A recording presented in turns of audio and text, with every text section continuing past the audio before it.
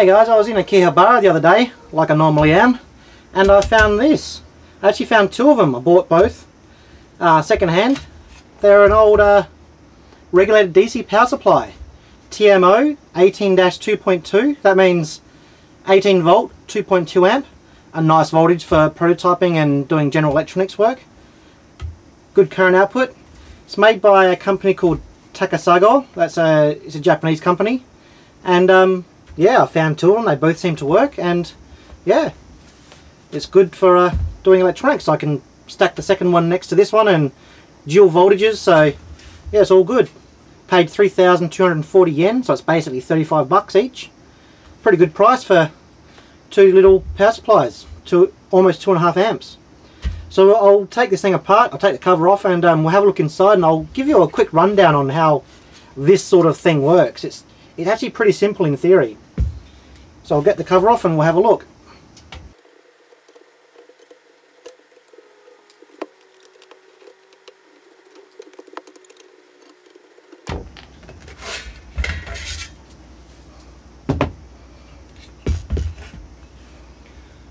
Okay, it's a little bit dirty inside. I haven't cleaned them. They're basically as I bought them.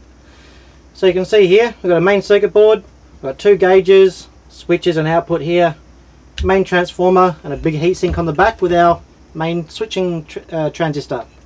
That's a Toshiba 2SD873.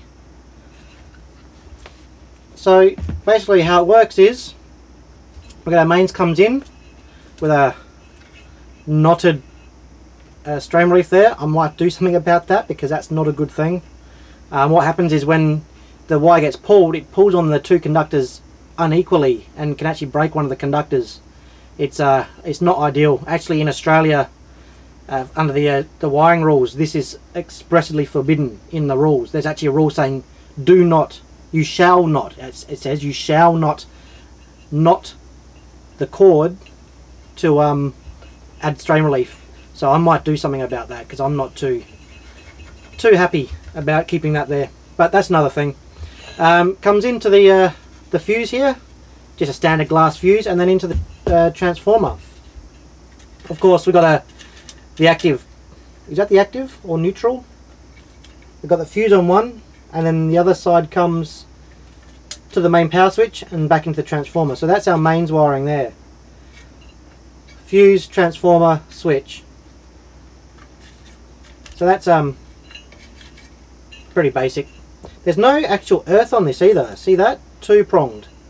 So if you want to earth this thing, you're going to have to do it yourself separately. Maybe put a wire on one of these screws, or I might put an earthed lead on. But yeah, that's interesting. But then again, a lot of Japanese appliances aren't earthed. That's just how they are. Okay, so we got the transformer. That's got a multiple taps, which is switched by this relay here. So as you dial up and down, the relay will switch in and out to choose the best winding to give you, your chosen output voltage and current. Then we've got a bridge rectifier here.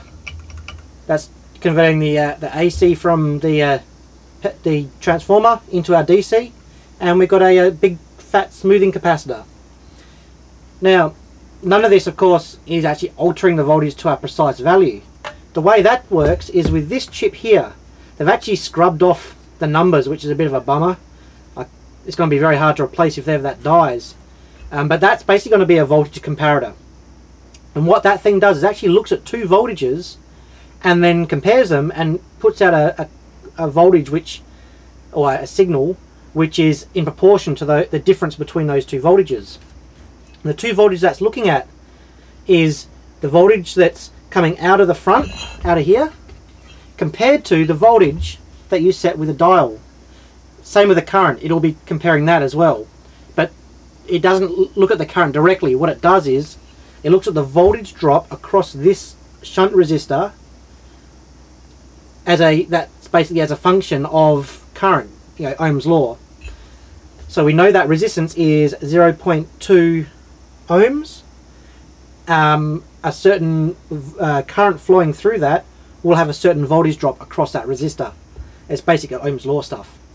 So what that does is that looks at those voltages, compares them, and then puts out a voltage which is in proportion to that. Then there'll be a small, like a oscillator or something like that on here, which is producing a pulse width modulated signal. Or it might be just a linear voltage. I'd say it's going to be through this transistor here, and then that drives our power transistor at the back. So what's traveling through this, what this is allowing through, is determined by the difference in the output compared to our set voltage with the pot, determined by this. So you turn this up, this will see a difference. It will then increase the voltage through to here to control this. This will then allow more voltage through to bring it up to the set level, and vice versa going downwards. So that's basically how it works. It's not so complex. A lot of this electronics is, it's the passives are just support circuitry. You got some calibration pots here that'll be adjusting the signal just to make things spot on. Filtering and smoothing and whatnot. You can make this sort of an idea very, very easily with only a few parts. But to make an output that's stable and smooth, that's where the bit more complexity comes in. So there's not really much else to say. Most of these sort of power supplies are pretty much this. This is all it is. Down at the base level. Obviously, if you get something like a Rigol, it's going to be a lot more complex because you've got digital displays and you've got 3 different outputs, or all these different conditions you can set with the current and voltage on the front. But something simple where it's just a current dial and a voltage dial.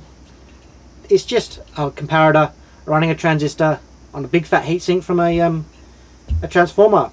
Stick it through a capacitor and you've got a nice smooth output. This one, as you've seen already, has got the analog gauges, being an old unit. I'm not going to swap those for digital. I'll just use my multimeter to see what the voltage is. These will get you in the ballpark to within about a quarter of a volt or so.